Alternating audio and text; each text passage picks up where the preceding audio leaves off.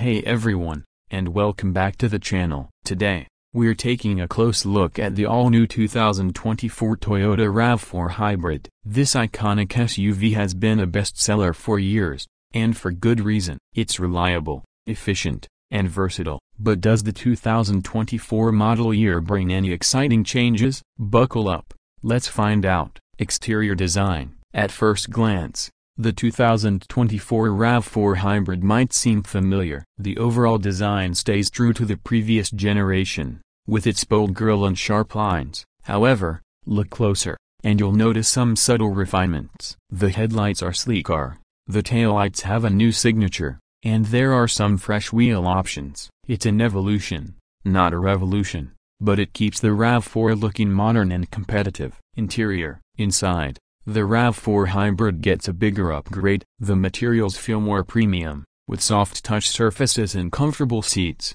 The infotainment system is larger and more responsive, with standard Apple CarPlay and Android Auto. There are also new safety features available, like a panoramic moonroof and a head-up display. These advancements make the RAV4 feel more upscale and tech-savvy than ever before. Performance and efficiency. Now, let's talk about what really matters. The powertrain. The 2024 RAV4 Hybrid uses the same 2.5-liter hybrid engine as before, but it's been tweaked for slightly more power and improved fuel efficiency. We're talking an estimated 41 miles per gallon combined, which is impressive for a compact SUV. And let's not forget the smooth, quiet ride that's a hallmark of hybrid technology. So, is the 2024 Toyota RAV4 Hybrid the right SUV for you? If you're looking for a reliable, efficient, and versatile vehicle with a touch of premium comfort and technology, then the answer is a resounding yes. Whether you're a busy family,